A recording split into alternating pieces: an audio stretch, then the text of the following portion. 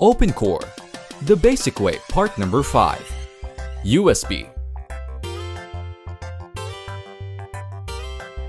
OpenCore is the easiest way to keep your Mac Pro up to date. Referring to our other episodes in this series, you know already how to install and use OpenCore. But what if you just want to try OpenCore and test the benefits of it without having it permanently on your drive? Due to the flexibility of OpenCore, you're free to choose where you install the little extension. For example, on a USB drive. Have at least one USB 2.0 drive with a size of your choice at hand and get ready to OpenCore it. It doesn't matter what size the USB drive have. Everything happens in the 200MB EFI partition of every drive you are using. As always, with booting up our Mac Pro in recovery mode by pressing and holding the Command+R key until the gray boot logo appears. It could take up to 2 minutes depending on the speed of your disk. Once we reach the recovery mode, go to Utilities and open the terminal. In here, we have to disable the system integrity protection called SIP. To check the status, type CSR, util, status, and hit enter. Usually it will be enabled. Type CSR, util, disable, and hit enter. The system integrity protection is now disabled.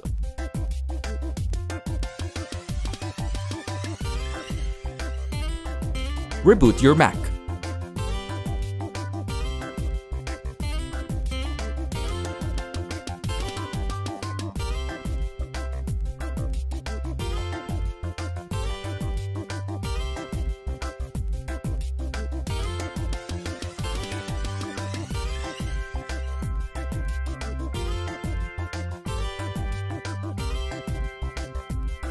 As you can see, this Mac Pro is up to date and no updates are available.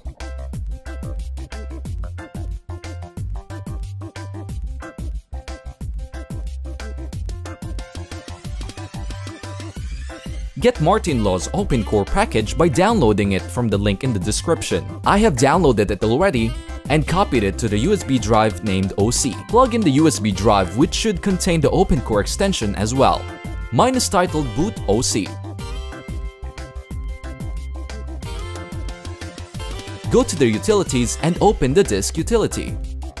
Be sure to have a backup from the USB drive, because we're going to erase it.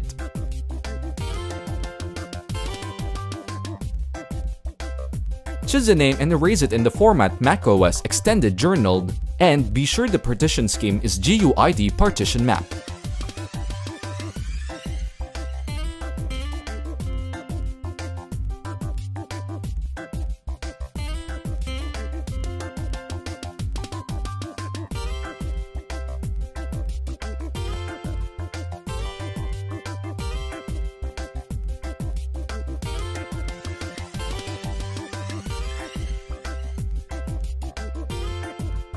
Unzip Martin's OpenCore package.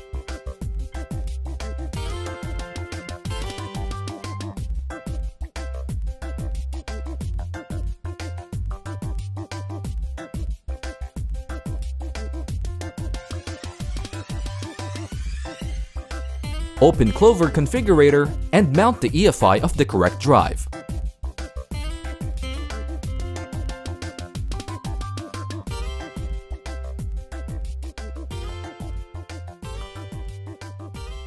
The upper EFI partition is my Mojave Boot SSD.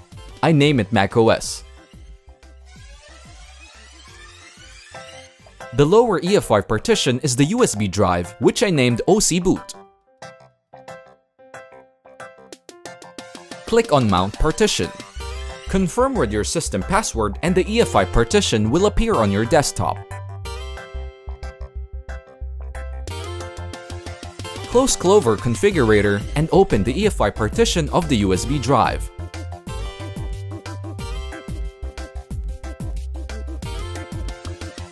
Drag and drop the EFI folder from Martin's package to the EFI partition of the USB drive.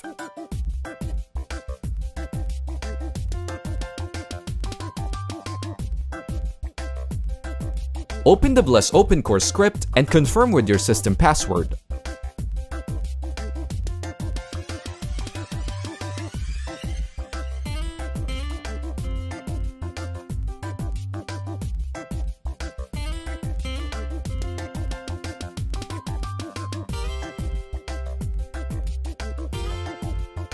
Reboot your Mac while keeping the USB drive plugged in.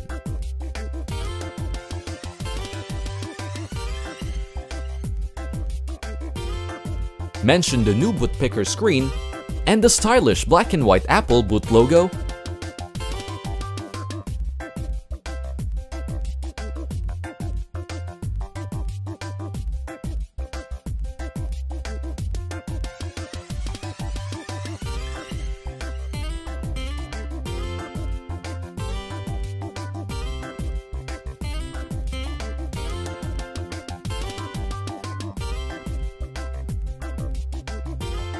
Let's check for new system updates again.